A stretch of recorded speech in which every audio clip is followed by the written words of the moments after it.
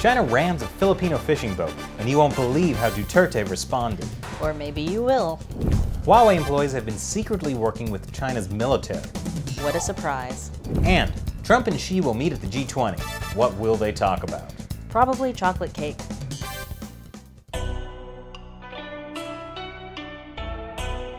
Hi, welcome to China Uncensored. I'm Chris Chappell. I'm Shelley Zhang.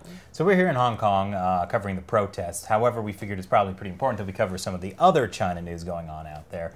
So we're going to do sort of an off-the-cuff rundown of some of the biggest China news stories that have been happening. Shelley, why don't you lead us off with the top one? Okay, so 2 weeks ago, a Chinese boat rammed a Filipino fishing boat in the South China Sea. So it was in this area called Reed Bank, which falls in the Philippines' exclusive economic zone. So that's pretty close to actual Filipino territory. This is not disputed waters. Exclusive economic zones are about 200 nautical miles outside of the actual land of the Philippines.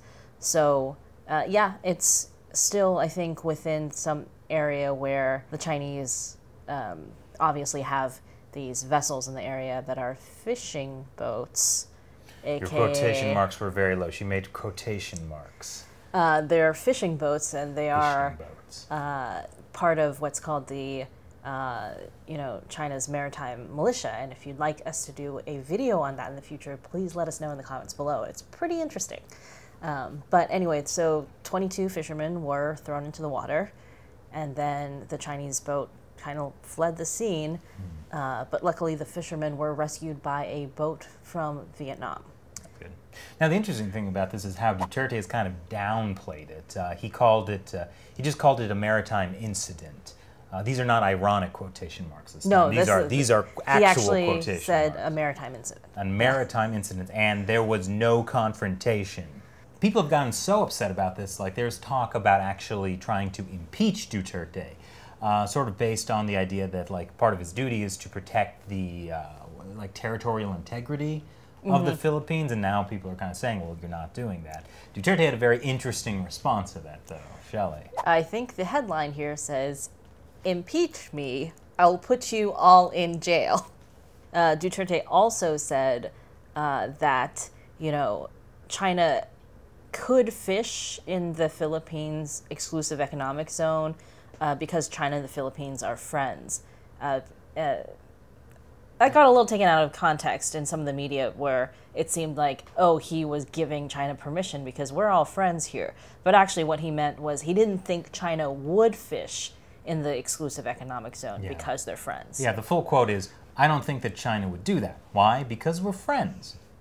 So yeah, China would never do anything bad to their friends. That is the issue that a lot of smaller countries feel with dealing with China, is that, we're a small country. What can we do to China? If we tell them not to do this, they'll just laugh and do it anyway.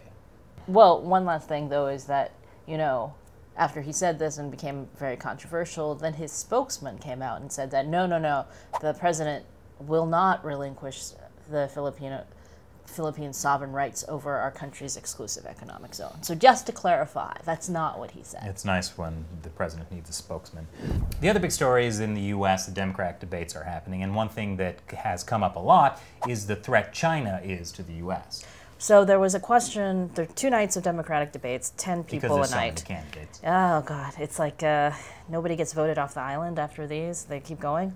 But anyway, the first night, the candidates, I almost say contestants, were asked what America's greatest geopolitical threat was, and 4 out of 10 said China in some capacity.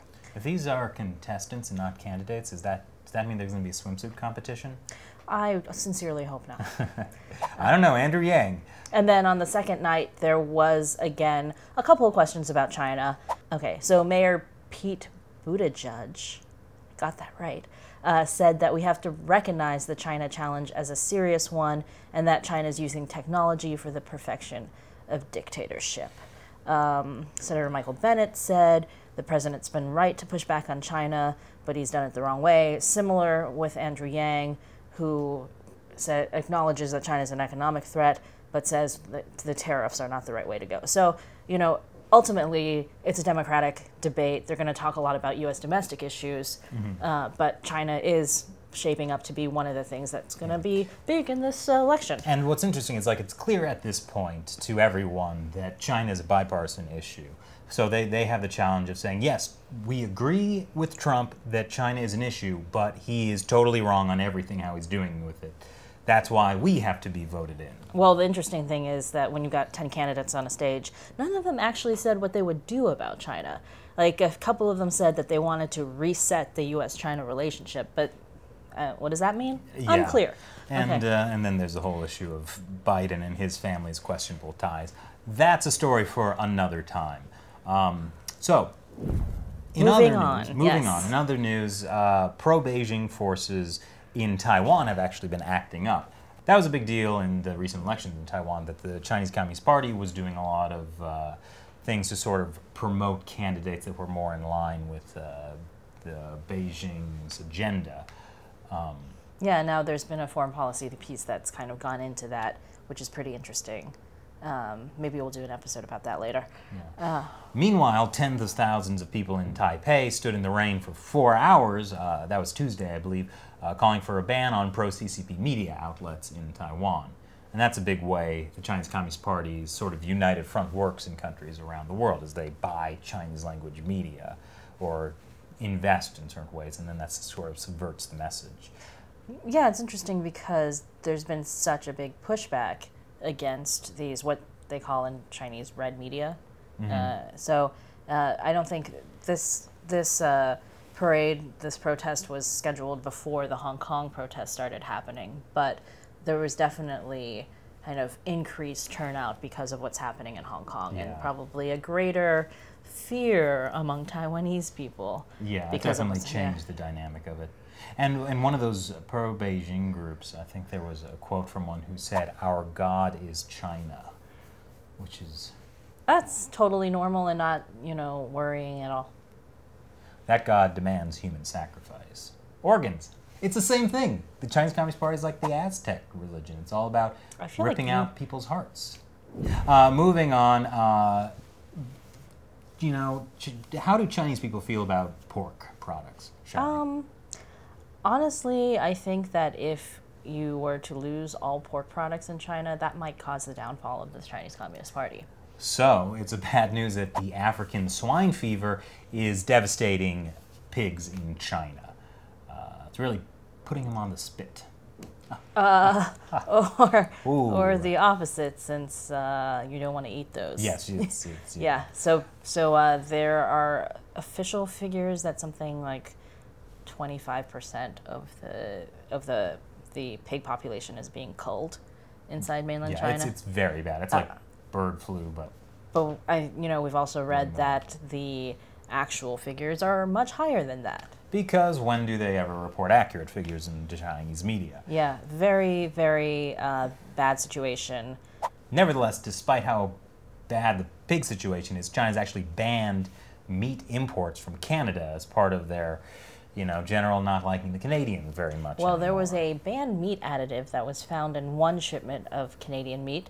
And so, of course, that is very dangerous, and they need to ban all meat shipments from Canada. The Chinese Communist Party is very big on food safety, as you all know. So then the interesting twist to this story is that now Canada is looking into suspected foul play regarding the origins of that bad meat. Foul play? Well, not that. I thought we were talking about pigs. Oh no! If it wasn't clear what I was going for. Yeah, no, I think it was pretty clear. Yeah. But anyway, so they're saying that it looks like some of the customs documents are forged in that shipment, and maybe it didn't actually come from Canada. So more to come on this breaking story. A real pig-headed conspiracy.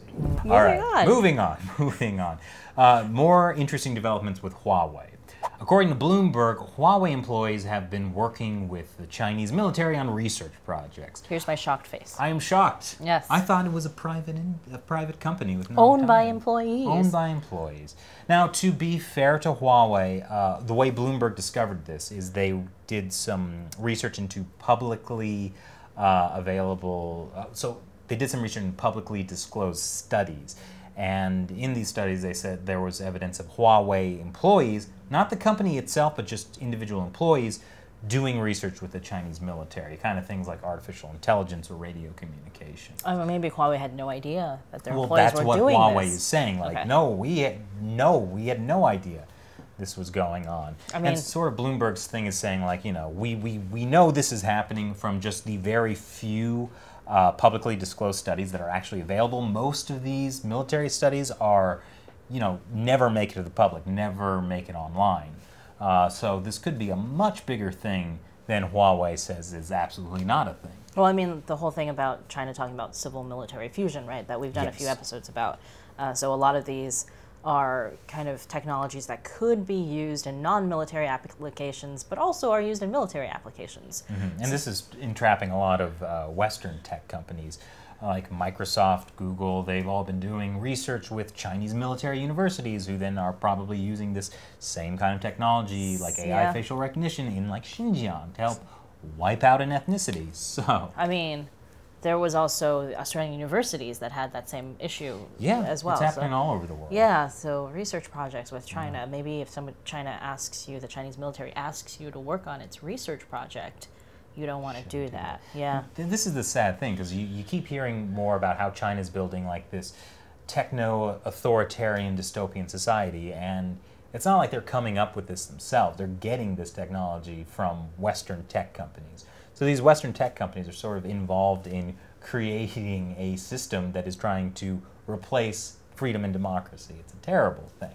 Cisco. Anyway, okay, moving on. Moving on. Well, still more with Huawei. So the Trump administration has put a ban on U.S. tech companies selling a lot of technology to Huawei. However, some U.S. companies have found loopholes to still supply Huawei despite the export ban. And this first came out in the Wall Street Journal.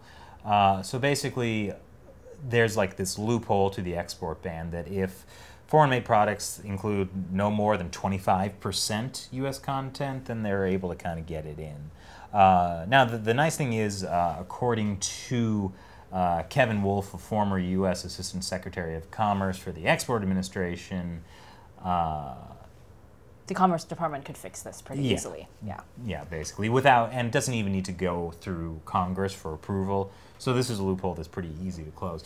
But it just shocks me that, like, it's so transparent, like the reality of Huawei, of how it's very, very tied to the Chinese Communist Party, and yet U.S. tech companies are still like, oh gosh, is there any way we can do business with them? Other Huawei news. Huawei actually has sued a U.S. company, CNEX, or CNEX. I'm going to go with CNEX. Sounds saying cooler. that they stole Huawei intellectual property. But a U.S. jury ruled that the semiconductor company CNEX did not do that.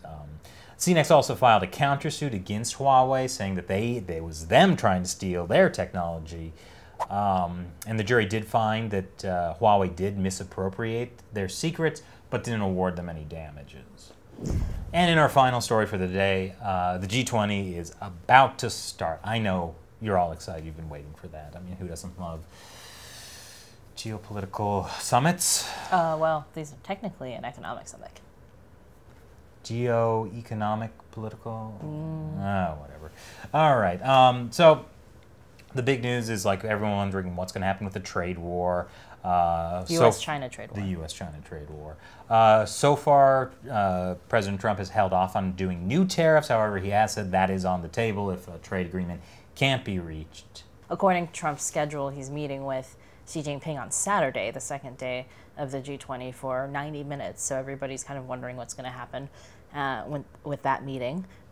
Meanwhile, Treasury Secretary Steve Mnuchin has said that he got the markets a little excited by saying that the U.S. and China were about 90% of the way to a trade deal before it became a no deal. And then he says that he thinks that there's a path to complete the trade deal. He is a China optimist. He is a, what is the path? We're not sure. Yeah, I think you read a funny tweet about that. Oh, that there was somebody who tweeted about, I am, 90% of the way to going to the gym. I've bought all my clothes. I've bought all the weights. All I have to do is exercise, and then I will lose weight. So, Yeah. yeah. So that's kind of what the 90% means, is it got almost all the way there until they actually deleted all the enforcement mechanisms, which meant that it meant nothing anymore. Oh, that was the last time. Yeah, we'll keep you updated with things on the G20, and obviously stay tuned for all of our Hong Kong coverage. Since we're here, we're expecting July 1st to be a pretty big day. July 1st is obviously the anniversary of when the UK gave Hong Kong to China. So it's like a un-Independence Day. Exactly. Yeah. Un-Independence Day. And, you know, in our last video, if you haven't seen it, we talked about how Hong Kong protesters were protesting to all these countries ahead of the G20. They're buying ads, newspapers. Like, ads came out in 10 different newspapers. Trying to get these countries to actually bring up Hong Kong's situation. So the ads say, G20, save Hong Kong, you know. So they're really looking for some quality foreign interference. And that's pretty embarrassing, especially after the Chinese authorities said that nobody was allowed to talk about Hong Kong at the G20. So I'm sure they're going to listen to Xi Jinping. Speaking of, hey, Chris. Yeah? What's that, Shelley? Do you know who brought up the Hong Kong at the G20 already? Who? Everybody's favorite Japanese prime minister. Shinzo Abe? Yes. So Shinzo Abe has already talked about Hong Kong with Xi Jinping. He has stressed the importance of a free and open Hong Kong under one country, two systems in light of the extradition bill. And he also mentioned the importance of the human rights situation in Xinjiang with the Uyghurs. Well, if the Chinese Communist Party didn't already hate Japan, I'm sure they do now. All right, so I think we're going to sign off for now. Stay tuned for more, and let us know what you think of this kind of a format for our headlines. Thanks for watching. Once again, I'm Chris Chaplin. I'm Shelley Zhang. And don't forget to support the show on Patreon. Visit patreon.com/China Uncensored to find out how you can support the show and get some cool perks as well. Talk to you next time. Bye.